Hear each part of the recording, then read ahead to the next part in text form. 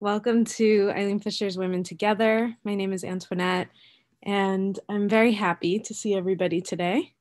Just going to go into our gallery view, one of my favorite things to do. Today's topic is centering and connecting, and I think I need it just as much as all of us. So a warm welcome to everybody. And I know that we're all still coming in, so I'm just giving a minute or two for everybody to land.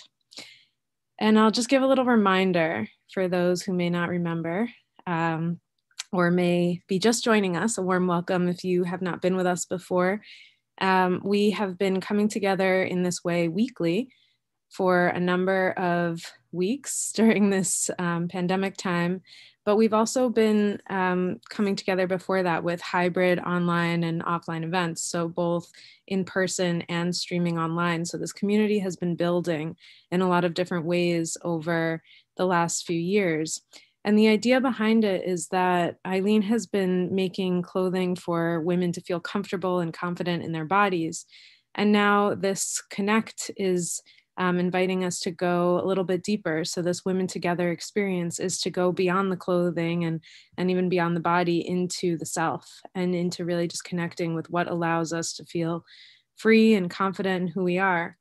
And I think today's session is really the embodiment of that experience, because the topic of centering is something that I think many of us can relate to, either needing it or wanting it. So before I go into that a little bit more, I'd love to have everyone just share in the chat your name, and well, your name is probably in the Zoom function, but you can say just hello and where you're coming from. It's so fun to just hear all the different places. I know there are many coming from across the United States, but we've had many also coming from different parts of the world. So the chat function is at the bottom of your screen. And if you click on that, you can type directly in to the chat box and just say a little hello and where you're coming from. I am standing on Lenape territory, but now known as Cortland Manor, and it's off of the Hudson River. So I am in close proximity to New York City as well, and near Irvington, where our Eileen Fisher stores are. So I got a private message that that it's cloudy in Boston. So thank you. Oh, hold on a second. Seems like participant can chat with, there we go, everyone publicly. Seems like the settings were not on properly, but there you go. Should be good now. There you go. Woohoo! I was wondering, I was like, this is not usual for our community to stay so silent. Okay, here we are in the best of ways. So we've got Nalani in from Chicago, Lisa in from Felton, California. Does that mean it's cold, Lisa? I'm gonna look for you, but you're not on my top screen, but okay. Kelly from Palos Verdes, California. Amy from Boulder, Colorado. Bianca from Ohio. Shari, Vermont. Kate in Ohio. Shanti from India, Bengaluru. Wonderful to have you. Sasha, San Francisco. Hillary, Amelia Island, Florida. Ellen, New Jersey. Kendall, Nashville. North Dakota. Falls Church. Myrtle Beach, it's 44 degrees there. It's 24 degrees here in New York. So it is, I woke up this morning, it said real feel 6 degrees. And I just thought, I don't know if I can go out there, but here we are. So Glen Park in San Francisco, cold and dreary Chicago, Nicole in Mill Valley, California, Ossining, Risa down the road, Jean in New York City, Terry, New Jersey. Oh, thanks, Teresa. Or Terry, sorry. Bettina Ossining.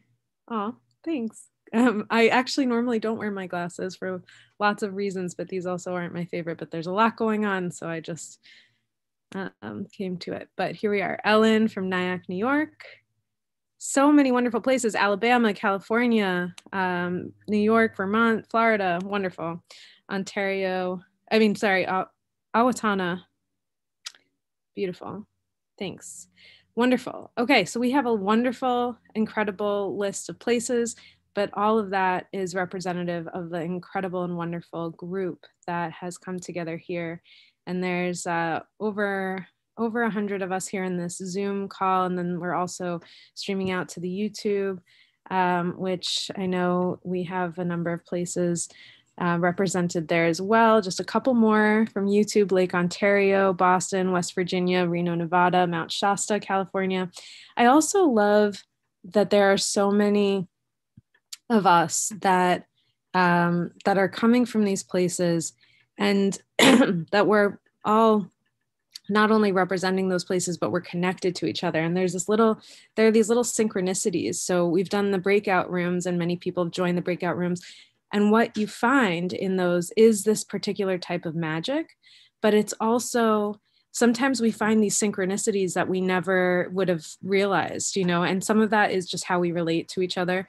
But I hosted a session, and 2 people were in the same town in Guatemala joining a global session. It was stunning. How could you predict that? But so anyway, and they ended up in the same breakout room. So who knows how it happened? They didn't know each other. And I think those kinds of synchronicities are what remind us that we're in the right place at the right time. That's what I have to take from those kinds of things. I look for it.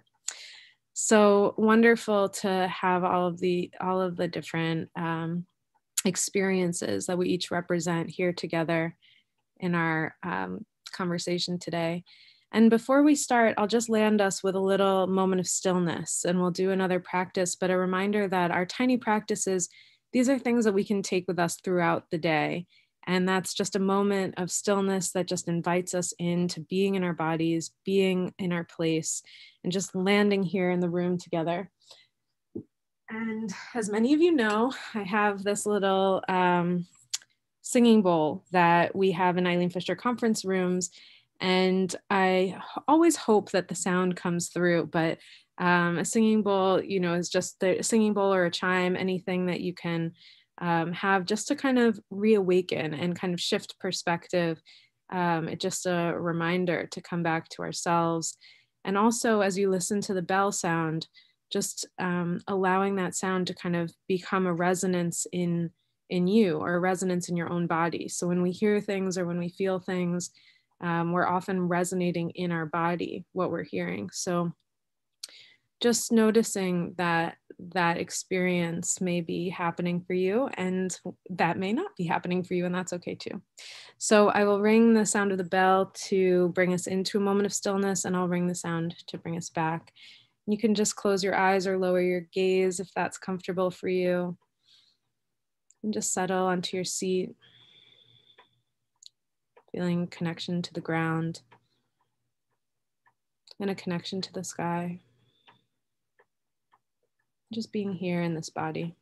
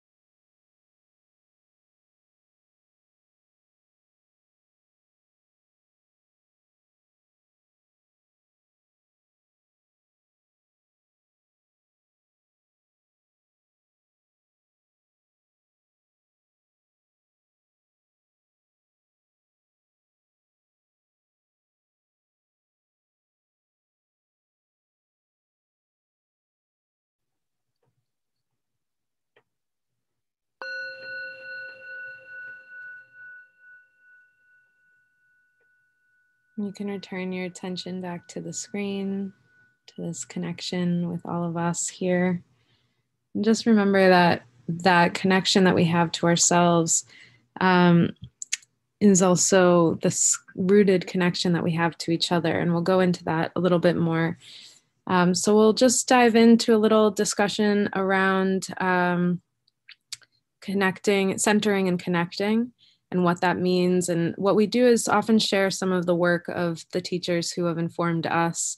And then we will do another practice and move into breakout rooms, which are really the magic of coming together in this way, and really hearing each other and supporting one another.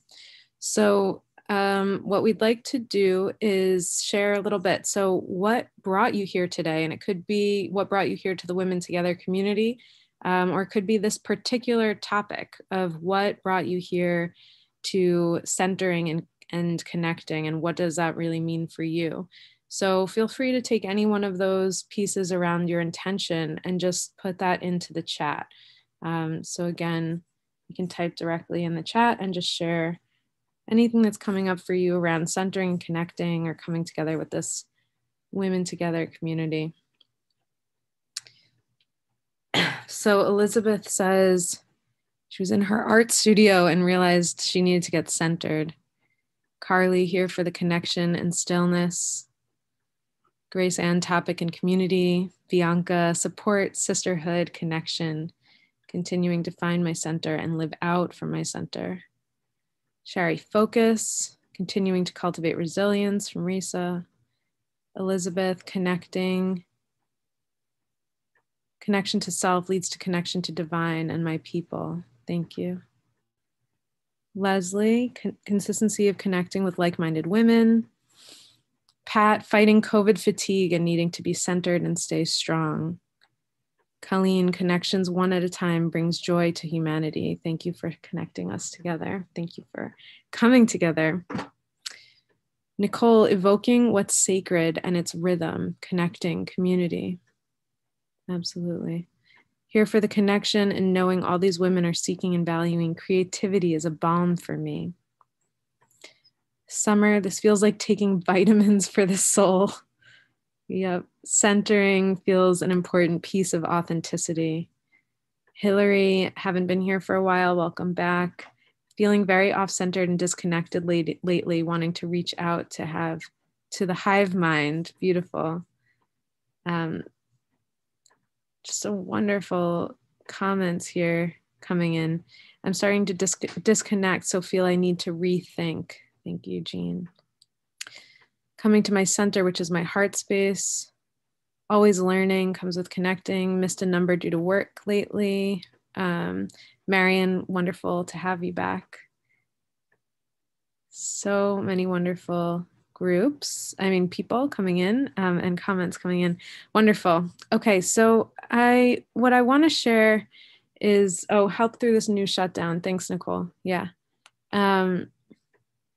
Yeah. So I want to share a couple of things from some of our teachers. And one of my favorites, for those of you who've done centering sessions with me before, is Wendy Palmer. And she came in early. She's come into some of our in-person events, and I've done a number of trainings with her and connections. And she talks a lot about centering, and not only talks a lot about it, she invites us into the practice of it. And her practice of it is so helpful for me personally, because as she says, when we can change the muscle group, so when we can do something physical to shift our situation, then we change the hormones that are secreted in our body, and that changes the brain function. So it's actually not just kind of like, I want to be centered. It's not something out there or something even so physical inside. It's really about catalyzing this capacity that we have to be centered. So I'll go into a little bit of Wendy Palmer's work and some of her way of thinking, which has really supported me in understanding what we mean by what when we say centered, I want to get centered, those kinds of things. What do we actually mean by that? But before I share that, there's a friend of mine actually sent me a quote yesterday. And it was about centering. And I said, do you know that I'm running a session on Women Together tomorrow about centering? And they were like, no, I had no idea. But it was this really beautiful passage. So I will read that and share that just so that we have a kind of backdrop. So Melissa Pierce says, this is a time for deep, quiet reflection, a time to pause and gather yourself, your center, and your abundant strength. As the moment is building and others gather around you, Spirit is asking that you stay calm. Conserve your strength. Find patience and remain aware of those around you. The gates will spread wide and a great space will open before you. Call upon all of your strength and wits to guide you to your next destination. Your lessons learned thus far will serve you in the journey. New lessons will be presented. Tempering your energy is needed now. Center yourself. So I send that to you as a friend sent it to me in a time where I have been needing this kind of, I want to be centered, feeling of it. And there are two things. One that have come up for me about what we mean by center yourself. And yes, we will put a little that paragraph in the Zoom chat so you have it. But the things that I've been thinking about with centering is, for me, it represents two different things. So what I do is I end up with any of my loved ones, I sort of go into their experience and I fully engross in their experience, whether that's Simba. And he's not going to stop. 1 second.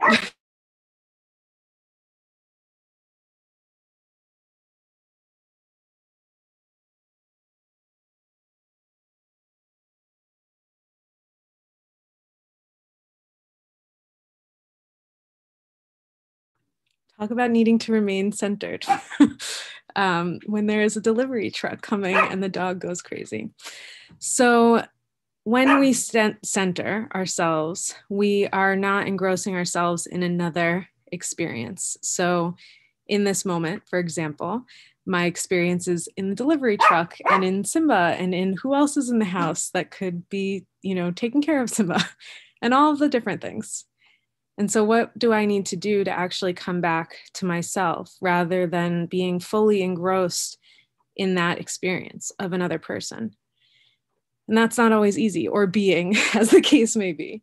And that's not always easy because even as I talk about center, there are things that disrupt the dog barking, the moment of an experience that someone gets sick, or there's an experience that we have that the tea gets knocked over. Whatever it is, there's some disruption that happens, and it feels like almost off kilter. It takes us out of our own internal experience, and so we often want to try and find a way to come back to that. And at the same time that we have that experience of wanting to come back to that, there's another version of centering. And this is what Wendy Palmer brings into our experience of talking about centering. She says that even within ourselves, there's this difference between personality and center. So she says personality organizes around trying to create security in our lives. It's what allows us to identify as an individual that is separate from other individuals. So it's when we start to say, this is me, and that's you, and this is happening outside of me.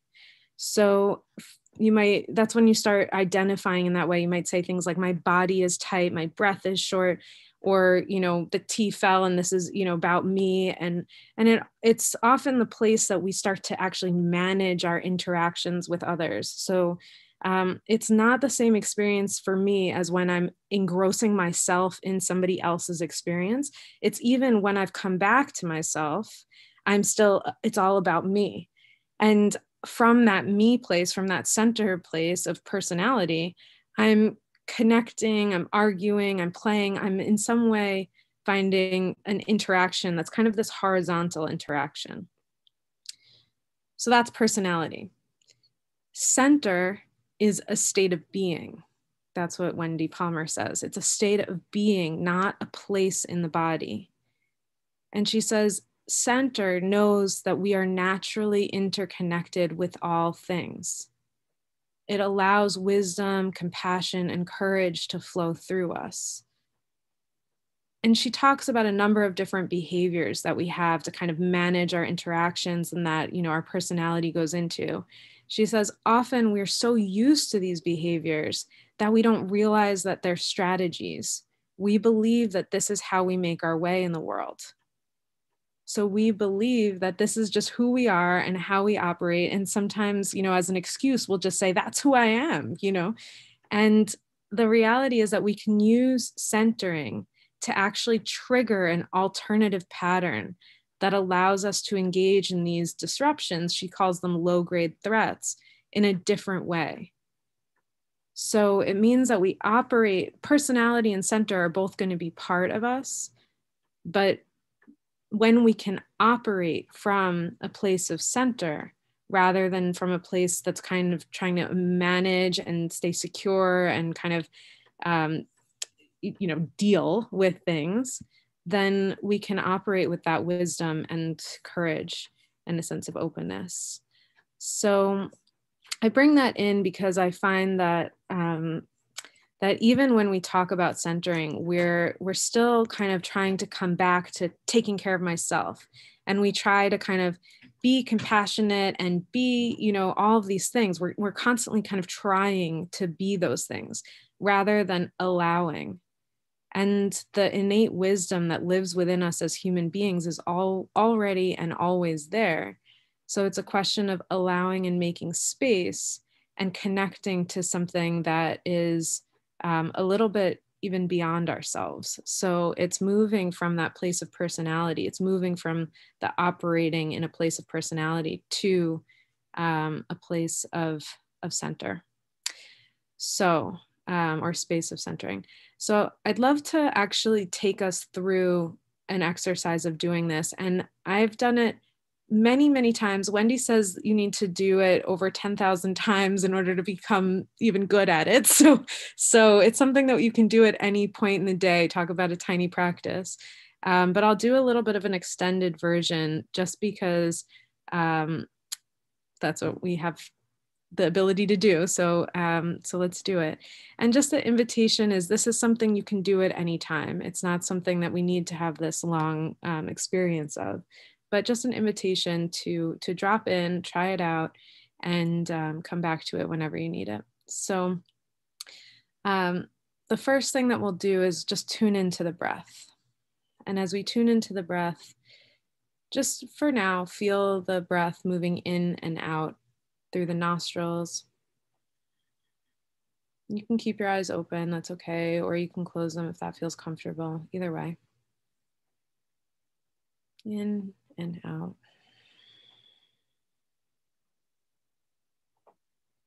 And as you feel the breath moving in and out, it's the kind of horizontal experience. So maybe the chest rises a little bit and we exhale a little bit. And the reality is that I know this statistic that 8 out of 10 Americans only breathe with the top 10% of their lungs. So we know, and now all of a sudden we're all going to breathe deeper, right? But we know that most of us are not on a regular basis using even the fullest extent of our lungs, let alone anything beyond that. So just noticing the breath.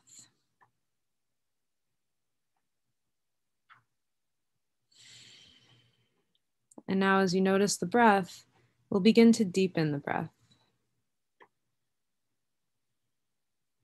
So just filling the belly, filling the chest and the collarbones, and exhaling out completely.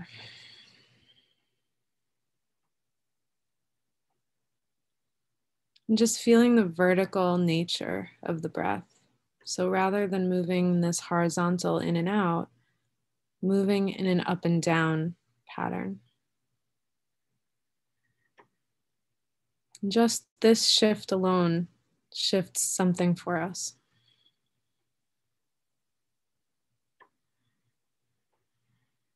And then extend the attention and awareness down to the bottom of the feet, to the ground. And extend that attention and awareness to the space above our heads, what we often refer to as sky.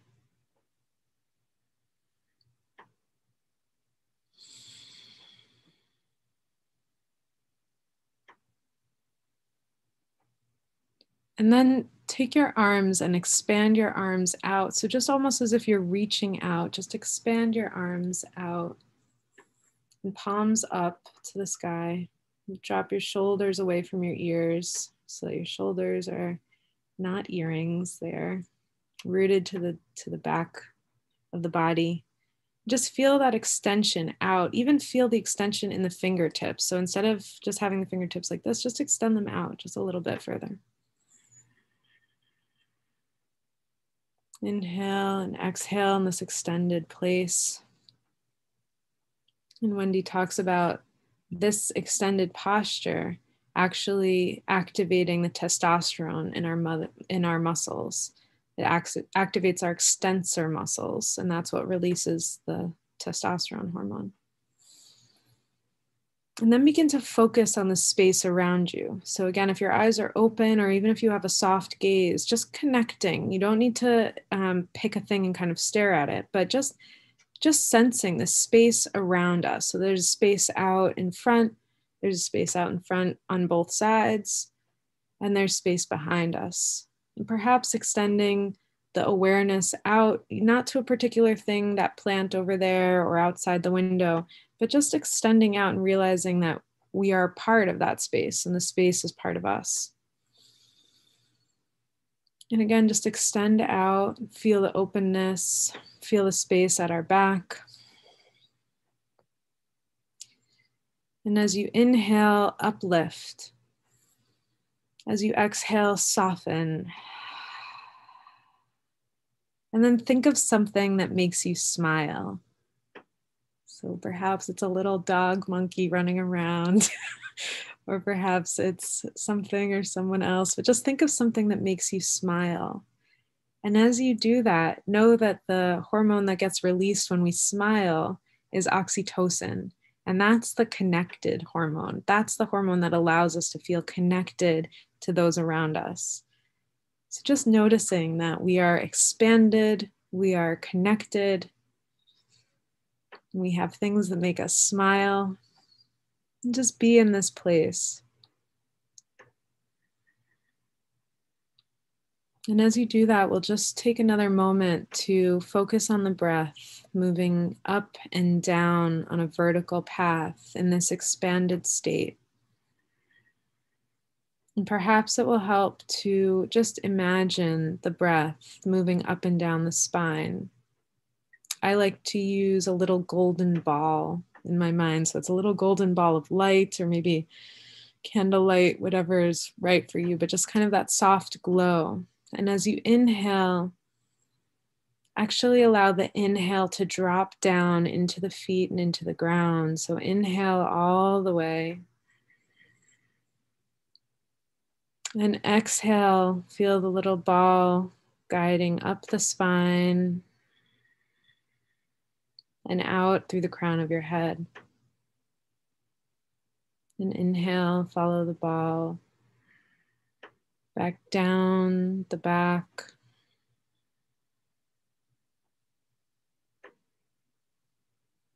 And exhale, feel the ball rising again. And we'll just stay here in that connected, centered space, following the ball of light in our spine up and down just for another few moments.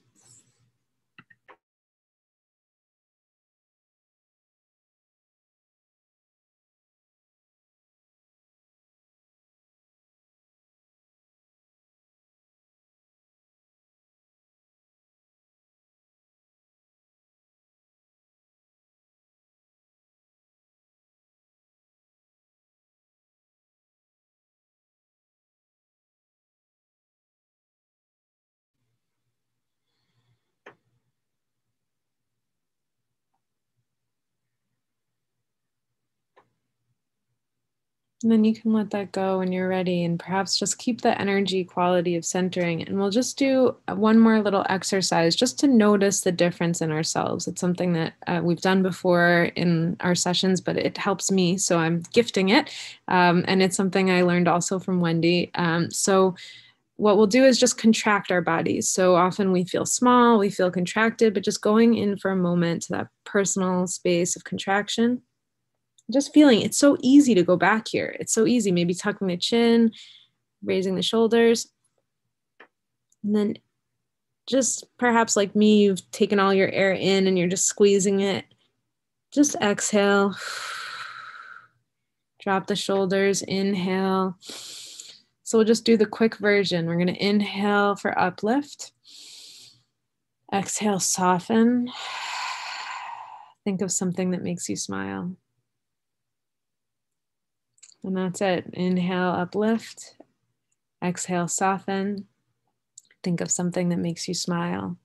And if we can do that just a few hundred times a day, we'll pretty soon be quite good at it. So even if you just remember 3 times a day, whatever, but maybe tie it to something that you already do, like brushing your teeth or a meal, but just remembering that. And I love Lisa just did a little warming up of the chest, which is really good at this time in our need for lung capacity in a lot of ways. So thank you, Lisa.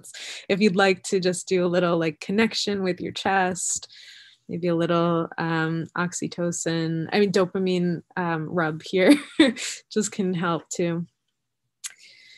And just coming back to knowing that we have this body that holds us here, but that we're also connected far beyond that. So if you have a journal and you have a pen or paper, either way, we'll just take a moment to jot down a few things. Nancy said, unclenching my jaw. Yes, that's a reminder every day.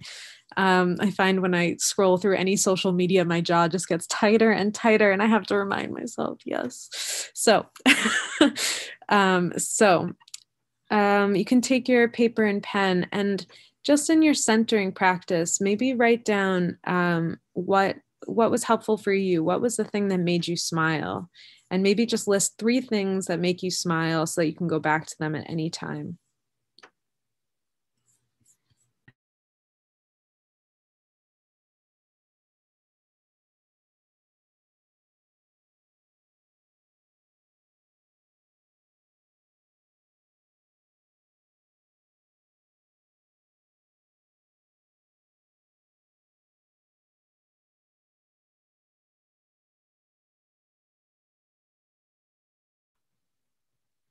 And then perhaps it was the, inhale, uplift, exhale, soften, think of something that makes you smile. Perhaps it was that.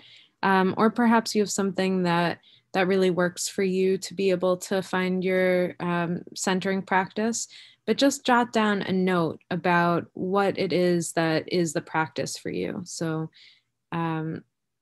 if you need the Wendy Palmer version again, you can find it in her book. I'll share more about her book. She has a number of them, but I'll tell you the one that I've been using.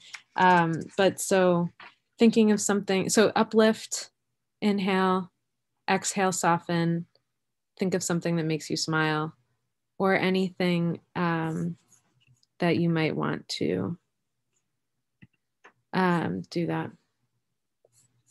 to help you.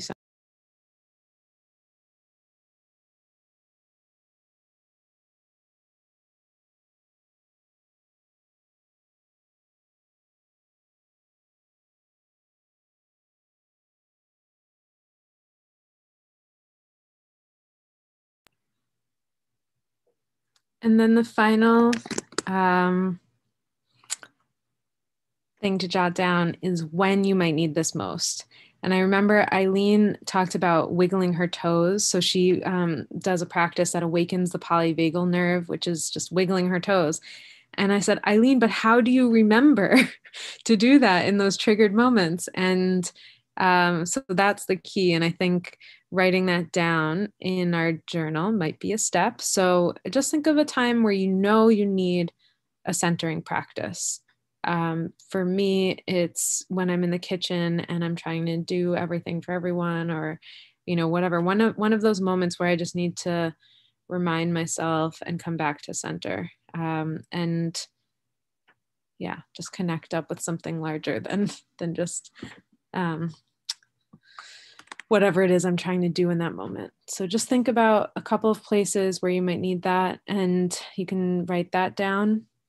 And then in Zoom, we'll start to move into breakout rooms in just a moment. So take another moment to jot down when you might use a centering practice.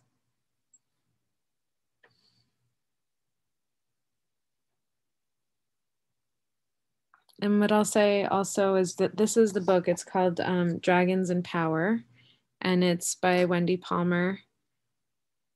And she's also created a number of other books and a practice on leadership embodiment.